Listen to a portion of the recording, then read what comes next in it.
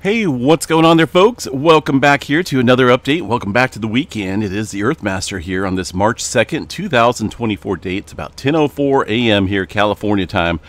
Latest activity here on the globe, a 1.2 in Southern California. Looking at the earthquake 3D globe, you would think that it's awfully quiet up around the Iceland area, but that's not the case. We have been watching a really large earthquake swarm take place around the Grindavik area of Iceland. A live view here shows quiet conditions for now, but check out this earthquake map. Last 12 hours of earthquake activity, 253 earthquakes. Out here, just to the northeast of Grindavik, eruption is very imminent. I wouldn't doubt it if it happens within the next hour or so. Again, live view. Live from Iceland here. Doesn't show any eruptive activity at the moment. Let me double check all the webcams here and see. I don't see anything active. There's a little bit of some smoke out there. Volcanic gases seeping out there. The latest information statement here. Let's go over and check that out from the folks at the Icelandic Met Office here. Let me blow this up just a little bit so we can read it. Magma movement detected. And this was put out today. An intense swarm of microseismic activity is occurring around the Slingerfell on the Reykjanes Peninsula. The seismic activity indicates that magma movements have begun and that a fissure eruption is likely.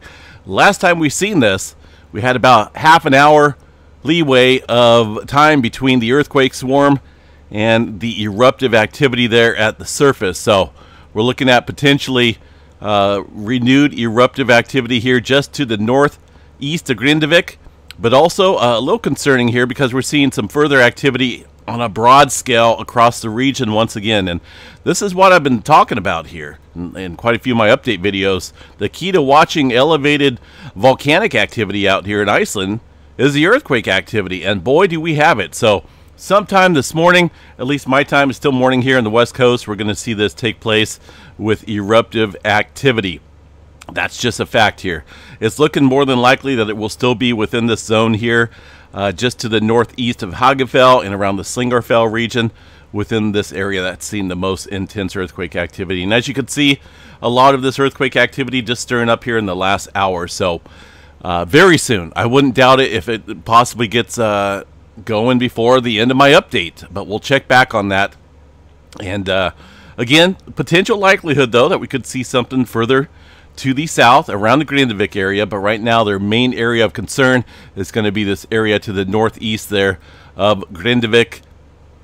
And they did put out a little article here. Zone 3, that's going to be to the northeast here of Grindavik, the region of interest here in terms of eruptive activity. But Zone 4, you know, it's still possible here. Got to watch that because that area did see that magma intrusion here recently, and still likely that we could see some activity around the Grindavik area.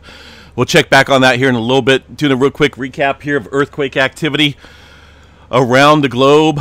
Nothing major overnight. Didn't get a chance to do an update last night. Had some issues going on here on my end. But looks like the latest activity so far today, a 5.0 out in the South Sandwich Trench. So it looks like a little activity stirring out here across the divergent zones. You know, mostly up there around Iceland for now. West Coast activity, California-wise.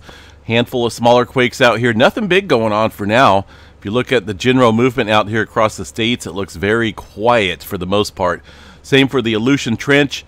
Movement down here across New Zealand area once again, getting some deep earthquake activity underneath the North Island. We've been seeing over the last couple of weeks a swarm of deep activity. Deep activity in this region, mostly associated with the Hikurangi subduction zone, which sits right off the east coast here of New Zealand.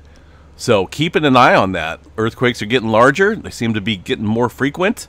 Hikurangi subduction zone, there have been quite a few years, hundreds of years, since we've had a mega quake out there on that plate boundary. But 4.4, well, let's see here. We got another 4.4 coming in there, South Island area on the globe. So USGS hasn't even picked up on that. There's that 4.3 deep North Island here. But 4.6 coming, or 4.4 coming in right now into the New Zealand area, South Island, along the plate boundary. So So keep an eye on New Zealand today. It looks like this may want to move down here, whether it's going to be the Hikurangi or potentially the Alpine Fault down here across the plate boundary. It looks very active today. Most of this activity up north from yesterday, quite a bit of deep activity. All right, let's take a look here at some Caltrans webcams map here. Did see some blizzard conditions up there. A lot of people stranded out there on I-80 over Donner Summit. I think they tried to get the majority of people off the highway. It does look like they've removed a good portion of the traffic here. This is at Castle Peak, Interstate 80. Looks like they did a good, decent job here of trying to remove a lot of that snow. I mean, I can only assume at rates of 2 to 4 inches per hour that it, by the time you get it cleaned up, it's already going to be filled back up for the next go-around. But as you can see there on those signs, quite a bit of snow falling overnight. We are not done yet with the snowfall. That's going to continue throughout the day today up into the Sierra Nevada mountains. Here's another look there at the area. Pretty packed and covered there over the Donner Lake area on Interstate 80. Far as Storm Prediction Center goes today, we do have a little bit of, well, not severe weather out here, but thunderstorm activity across the west coast. Marginal risk for some severe weather out there in Utah. And the main concern looks like maybe some wind from some of those thunderstorms. Aside from that, general thunderstorm activity out there across the Intermountain West and the portions of the southeast out here in Florida. All right, got hiccups all of a sudden. Taking a look here at the numerical models. Here's our storm system out there on the west coast.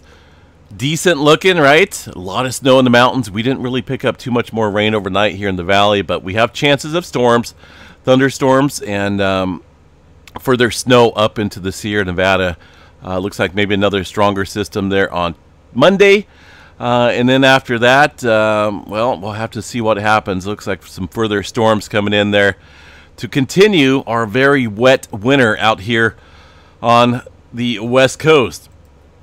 So again, just covering this here, looks like you know, we're going to be seeing some activity stirring up here across Iceland real soon, right? We've seen this, identical to what we've seen here in our last couple eruptions there, in terms of the eruptive fissure activity. These earthquakes occurring, you know, obviously there's divergent zone activity occurring there, earthquakes occurring at variable depths there, indicating that magma is no doubt on the move and could take place at any second here. I'm just double checking these webcams because I feel this is going to happen here really soon. It looks like a beautiful clear day as well. So we'll be able to spot anything that does pop off here in terms of eruptive fissure activity. This site is called livefromiceland.is. Pretty cool. It's got a different layout here of all the webcams. There's a little view looking out here towards the I'm not for sure exactly where this is at. I'm not for sure how to pronounce that either. But as you can see, beautiful sunshiny day out here, and earthquake activity, a leading indicator here of eruptive activity about to take place here soon. We're looking at, again, 257 earthquakes.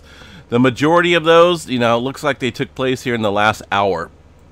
So just a heads up. We'll catch you guys back out here a little bit later on if something changes. Take care, folks. Enjoy your Saturday.